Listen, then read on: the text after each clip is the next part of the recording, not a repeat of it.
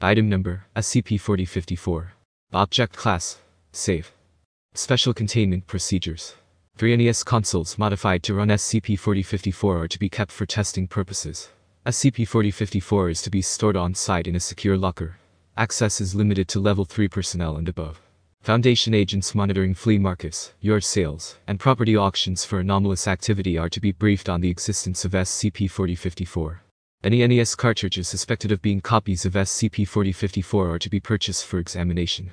The Foundation-operated bot, iOS Soren, is to monitor online gaming communities for discussions regarding the existence of SCP-4054. A joint operation involving MTF-Mu4, debuggers, and MTF-Gamma5, red herrings, is to be conducted to investigate these discussions and determine whether the participants are aware of SCP-4054. All copies are to be recovered, and action is to be taken to discredit the existence of SCP-4054 as a hoax or urban legend.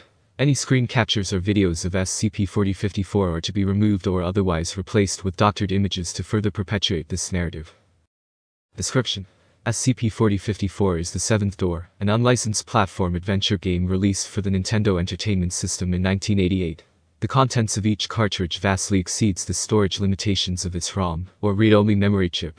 Extracting SCP-4054's PRG-ROM produces a data file too large to be contained on any currently available device. Because of its limited publication, 300 units, inability to be copied, limited replayability, and incomplete state, functional copies of the Seventh Door are highly valued by vintage NES collectors. The game is also notable for its unique method of bypassing the North American version of the 10 NES lockout system. Each cartridge includes 2 transistors that function as a voltage inverter. When activated, this component produces a negative charged voltage spike that can temporarily disable early versions of the console's CIC, or checking integrated circuit, bypassing the authentication lock and allowing unlicensed cartridges to run. Later iterations of the NES would add a series of 1K resistors, along with diodes and grounds to prevent this technique from circumventing the lockout unit. However, a defect in this voltage inverter's design causes irreparable damage to the Seventh Door's SRAM, or static random access memory, with each successive reset. This produces an increasing number of glitches which will inevitably render the cartridge non-functional. The Seventh Door was shipped prior to completion. As a consequence, several core components of gameplay differ from what is depicted in its instruction manual and box art. The protagonist has no extra lives. Upon dying, all progress is lost. The cartridge resets. All power-ups described in the manual are absent, save one, the Hand of Glory, which prevents monsters and platforms from moving for 10 seconds. Note, according to European folklore, a Hand of Glory is the left hand of a man who has been hanged for murder. When used as a candle, those who perceive its light cannot approach its holder. All monsters are absent. Falling into a pit does not kill the protagonist. The protagonist will instead continue to fall off screen, as the game over sound loops. Memory overflow errors periodically cause sprites to load incorrectly. The prisoners use the protagonist's sprite rather than their own. After unlocking a door, prisoners provide no clue regarding the location of other keys. The text boxes are empty. The protagonist dies at apparently random intervals, typically after a period of remaining still. This occurs regardless of whether or not the game is paused.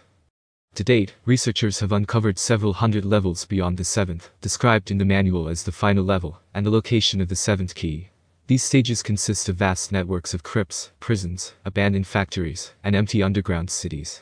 The precise number of additional levels beyond the 7th has not yet been determined, but vastly exceeds the storage capacity of the cartridge's ROM chip. The 7th level does not contain the 7th key. Addendum 4054-1, Video Stream.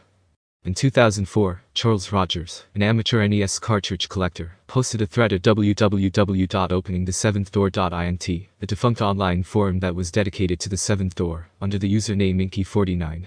There, he suggested using an NES Game Genie to directly set the value associated with the protagonist's number of keys to 7.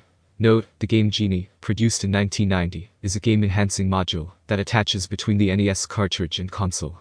It permits direct modification of reference addresses in the ROM of the cartridge via strings of characters, or code. Several days later, Mr. Rogers posted a link to an online video stream where he intended to attempt and beat the 7th Door using this exploit. Partway through his run, the video abruptly stopped.